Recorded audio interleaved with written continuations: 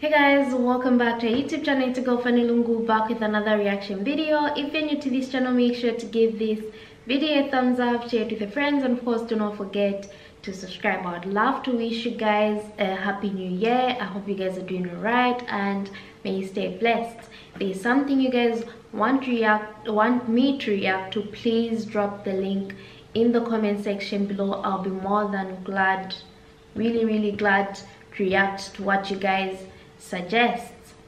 And a big shout out to everyone that watches our videos and the people that keep on subscribing. You guys are the best.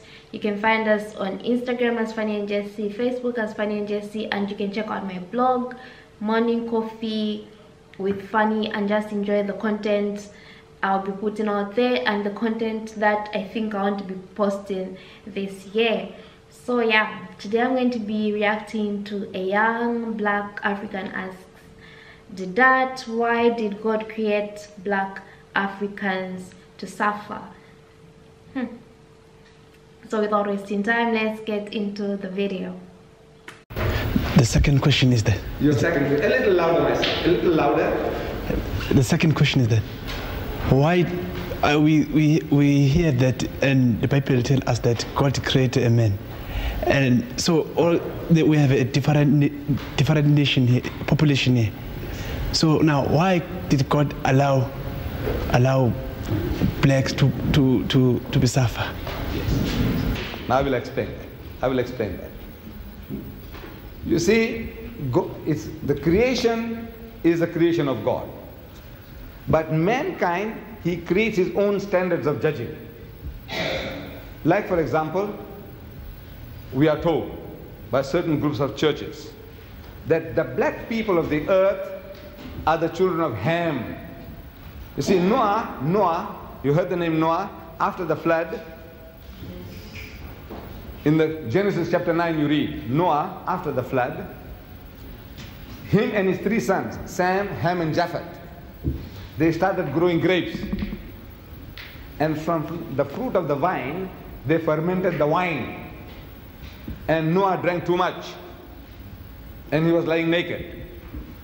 I'm reading this from the book of Genesis, chapter 9.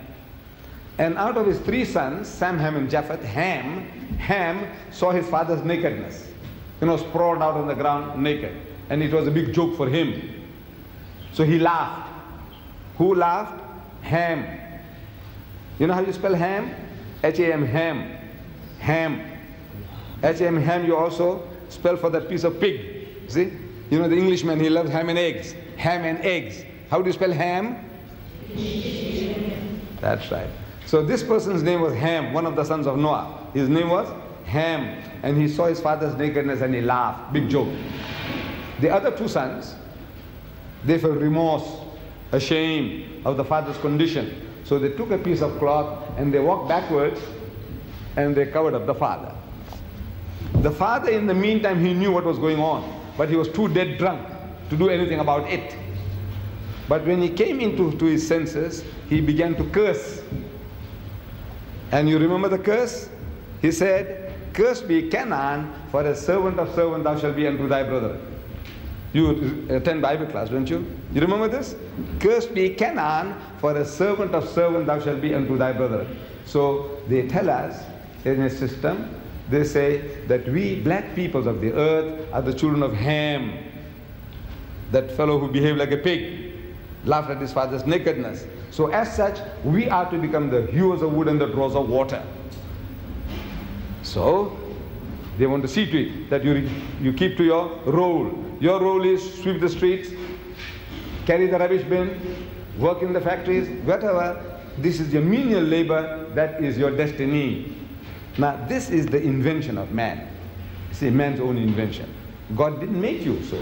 He, as we are told, that he made us in his image. He made everybody upright. He says, "He, the Lord, had made man upright." Upright means straight, going straight.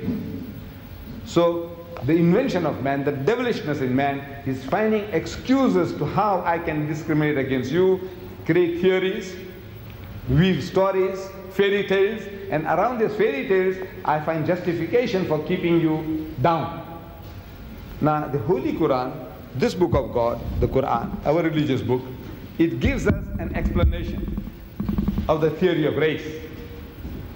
And I would like you to judge whether it answers the problems of mankind or not.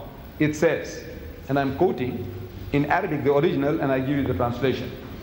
It says, Ya ayyuhan nas, say, oh mankind, the whole of mankind, whether Africans, Indian, Chinese, Eskimo, everybody. Ya ayyuhan nas, oh mankind, inna khalaqnakum min dhakarin wa unsa. It is we, God Almighty says, we who have created the male and the female. We have created you all of a single pair, a male and a female. وَجَعَلْنَاكُمْ شُعُوبًا وَقَبَائِلًا. And it is we who have made you into nations and tribes. What for? To discriminate against one another? No. It's لِتَعَارَفُوا, that you may recognize one another. This Mr. John is a Zulu, that Mr. John is a Xhosa, that Mr. John is a Swazi, that Mr. John is an Englishman, that Mr. John is a Frenchman, that Mr. John is a German. For the purpose of recognition, he has made you into nations and tribes. But since man has a sickness of wanting to discriminate on false premises, so God Almighty gives us a standard. We all have a tendency to behave like that. All. There is no exception. There is no nation on earth who is an exception to this rule, that everybody wants to create standards of judging other people as inferior to themselves. You said the African just now, and I accept that the African is, in the South African context, he is at the lowest rung of the ladder.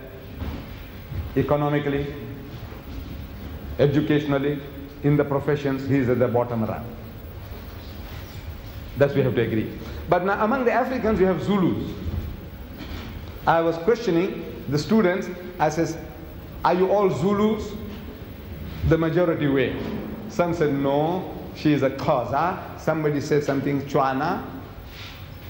But now the majority of the people that are here in this institute are Zulus. Am I right? Right. Now ask the Zulu. Ask the Zulu, what is Zulu? Izulu. What does it mean? Izulu. The heavens. No? Izulu. You are the heavenly people. Izulu. Yes, that's in your mind. Izulu, we are the topmost people. Among the Africans, who is the greatest tribe?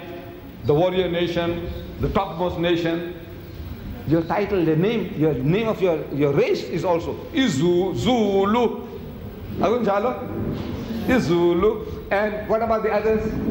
What do the Zulu say? Isilwane. Am I right? What does it say about the others? The Xhosa, the Swazi, the Chwana. What are they? Isilwane. No, this is the nature of man. Everybody. The Arab said, I'm the Arab. Means we are the eloquent people, and the rest of the world is ajam, meaning dumb. The Jews said, we are the children of God, and the rest of them are Gentiles. You know, Jews and Gentiles. What is Gentile? Means unclean, filthy, dirty people. All the rest of the world, uncircumcised, filthy, dirty people. This is the nature of man. Every human being on earth, whether he is an Indian, whether he's a European, whether he's an Englishman, he feels better than the German. The German feels he's better than the French, and the French feels he's better than the Italian. So this is the nature of man. So God Almighty, He gives us a standard. See, since man has the sickness of creating false standards for himself, this Creator, God Himself, He gives us a standard of judging between people. And the judgment is, it says, Inna akramakum indallahi atqakum. So most certainly, the noblest in the sight of God is he who is the best in conduct.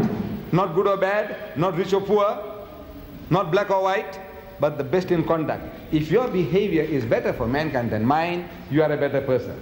If my behavior is better than yours for mankind, then I'm a better person. It has got nothing to do with your race, your language, your color, or your riches. This is the standard as given by God Almighty in the Holy Quran, standard of judging between one and another. Your behavior, your conduct, your good behavior. Any other question? What a beautiful video. And I love the way he answered it. It's all a system. We've been conditioned So a system has been placed in place, and we've been conditioned to feel like black people are lower than others, like black people are supposed to do the worst of jobs, like black people are not supposed to be successful, like black people are just not supposed to succeed at anything, which is really, really sad. If you're out there and you feel like that, then don't, because I remember we were talking, should be our last videos on this channel, I'm not even sure, we were talking about power of the mind. If you believe you can make it in life, then you're going to make it in life. If you believe you can break what you believe is generational cases, then best believe you can do that. If you believe you're going to be rich, you're going to be rich. Don't let anyone tell you otherwise. Don't let anyone pull yourself, your esteem down. Don't let anyone just tell you that you can't do this, but you can do this. You can't be a CEO of a company, but you can be a garbage collector. You can't be, you can't own your own company. You can't have buildings, but you can be the person that walks my dog or the person that feeds me. Just don't let anyone tell you what to be. Be what you want to be. Let the people that have the best interests guide you. Don't just I don't know, just don't listen to people. Like he said, it's in human nature to think that, oh, I'm better than this tribe, or we're better than people from this country, or this, that, all these people are filthy. Let's not let what other people think be the way we live our lives.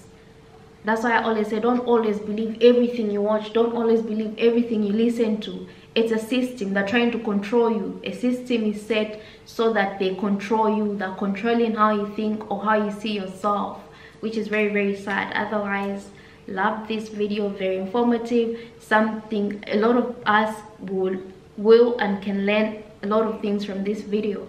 Let me know what you guys think about what Ahmed Deedat had to say. Drop a link in the comment section below if you want me to react to something, and I'll do it.